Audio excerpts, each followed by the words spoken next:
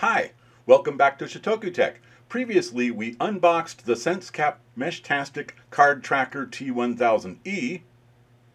It's about the size of a credit card, but it's 6 millimeters thick. It's got GPS, it's got sensors. It's pretty cool. Okay, so here's the magnetic cable for it. It's both a charger and a USB connection, so you can flash it via USB, which is very handy.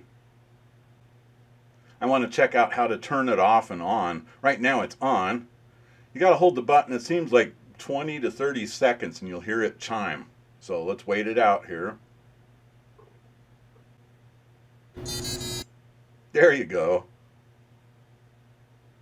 Now we're going to turn it back on.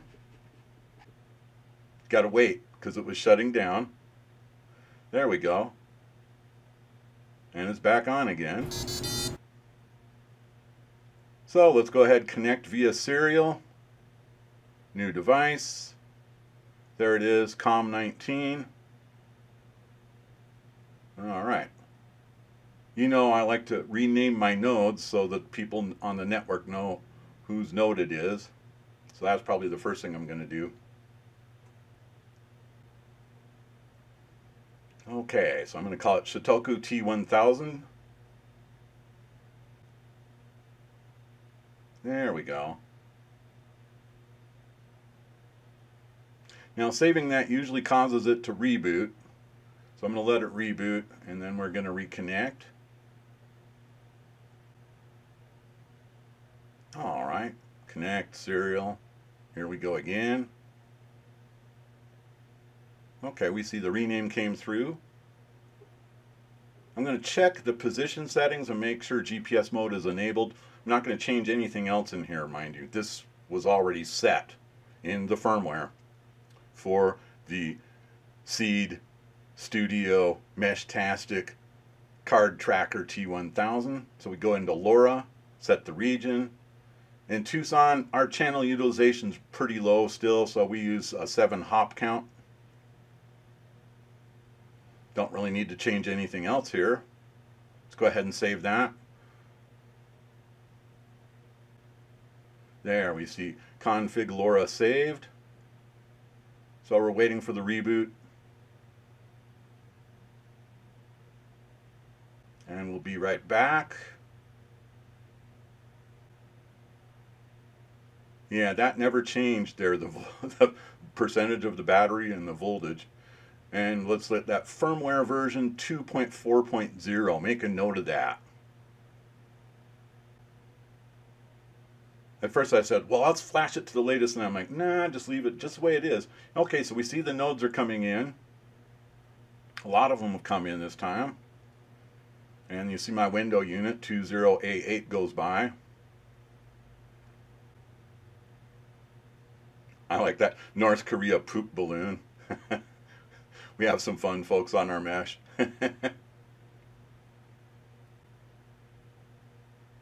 Let's check the map.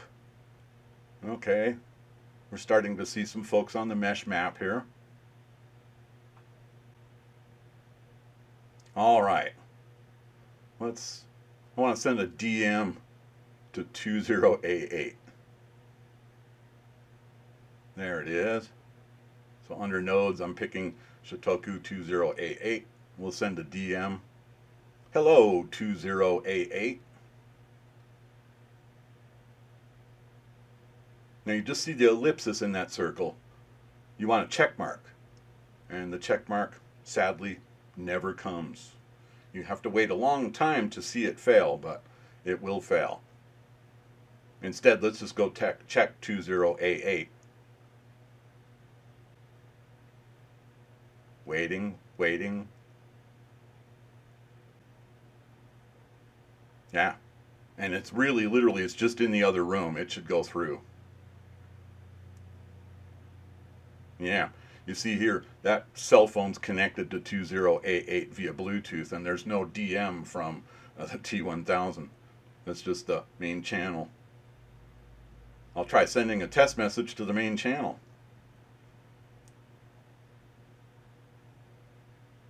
And same thing. Sadly, it's just not coming through for me. Yeah, I really got kind of at a loss. I'm going to look, make sure, yeah, all those settings are correct. That's what we needed. So I'm going to go ahead and flash the firmware. That's the only idea I can come up with at this point. Watch this carefully though. Watch the firmware list when it comes up. Okay, Seed Card Tracker T1000-E. Yeah, that 2.4.0 is not on the list, so it must have been a bad firmware. Yes, we're going to get the 250. Continue. Enter DFU mode. COM19. And this is going to open the device up for flashing. So we see the Windows Explorer window come up. Now all we have to do is download that UF2. Oh, I already did. That's all right. Okay, show it in folder. There we go. There's that firmware. Now we just need to get this T1000-E window over here. We're going to drag that firmware across, drop it on the T1000-E. I was surprised how long this takes. It actually takes quite a while. Like about a minute or so. You're not just copying a file though, you're actually flashing the firmware on this device. And it'll do this, it'll say, oh, it got disconnected. But apparently you can ignore that. Just saying, I read that you can just ignore it. Just hit skip. And off you go. Alright, we'll let that reboot. We'll get connected back up. Good, there's the devices there. Unknown volts. Yeah, you see firmware is 2.5.0. Let's check. I just want to check make sure the LoRa configuration is still correct, and it is. Let's send a test message to the primary channel and see what happens. Yeah, under the nodes list, I don't see my window node yet. Oh, look, there's the check mark. So, hey, memo to Jeff, always flash the firmware.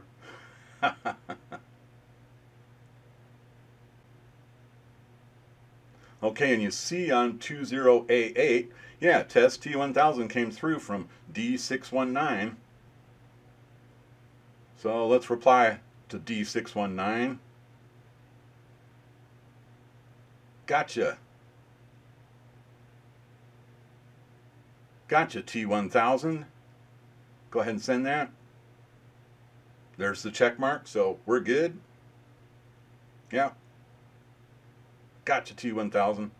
Yeah, the node information will come through. You know, you're seeing a lot of unknown stuff here, but it all catches up sooner or later. So let's send a DM to 20A8. Hello, 20A8. Yeah, you see, hello, 20A8 on the window node there. So let's go back out and we'll see the DMs. Yeah. Yeah, there's the direct message from D619. We'll go ahead and reply.